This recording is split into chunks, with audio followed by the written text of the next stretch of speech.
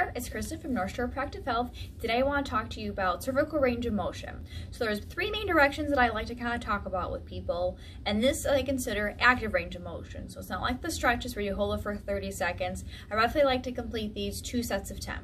You do not have to do all 20 at one time. Like if you do 10 in the morning, 10 at night, that's totally fine to break it up throughout the day. Cervical exercises are easy to do throughout the day because you can sit literally anywhere. Again, watching TV, driving, sitting on the couch, somewhere at work. Again, just be able to move around the neck will be beneficial. So the first one I like to do is side bending. So again, you're sitting up nice and tall, or standing if you would like again, doing dishes or something. I would like you to bring your ear to your shoulder, roughly to where you feel, again, where it's meant to go. Trying to force it to bring it to your ear to your shoulder as much as possible, that's just gonna cause more discomfort and nothing should cause issues. You'll let your neck go to where it can go. Hold for about 1 to 2 seconds, bring it up to the center, and then go back to the same side again. I recommend doing one side at a time because sometimes people, if they go back and forth too much and too quickly, they may get dizzy, and I don't want to add any more issues to anything else for anybody. So again, bringing one ear to the shoulder as far as you can comfortably for a round of 10, and then you like to switch. If you would like to do all 20 at one time, go for it, absolutely. By the 20th one, you should feel a little bit looser and farther.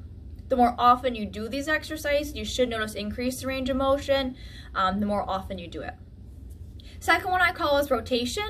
So you're going to literally just look to your shoulder as far as you can comfortably, hold for about a second or two, bring it back to the center, and then repeat. Again, I like to do focus on one side at a time because again, if you go back and forth too quickly, you may end up getting dizzy. Third one I like to call are retractions, or double chins or turkey chin. So I'm going to turn actually sideways. So when you do these, you want to make sure you're facing nice and straight. The point of this is to bring your chin back. So you kind of want to make this ugly thing that no one likes to do. I do recommend doing these in the mirror so you can see yourself. When you do these, I want to make sure you're always looking straight. If you all of a sudden start looking at the ceiling or the floor, you're tilting your head too much, and you always should be facing straight. When I also do these with people, making sure that you don't have to go forward to get more oomph to get back. That's just more work than you need to do. And then what happens is you're really working, strengthening the back muscles here to hold up your own head for posture.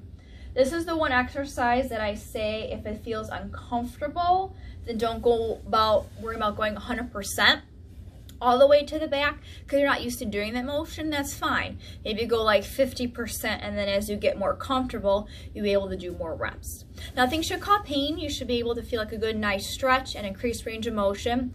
If there's ever an issue, let us know. We always can talk to Dr. J or Dr. Jordan to set up a consultation or to go over these exercises. You always can give me a call, 847-362-4476. Thank you so much and have a great day. Bye-bye.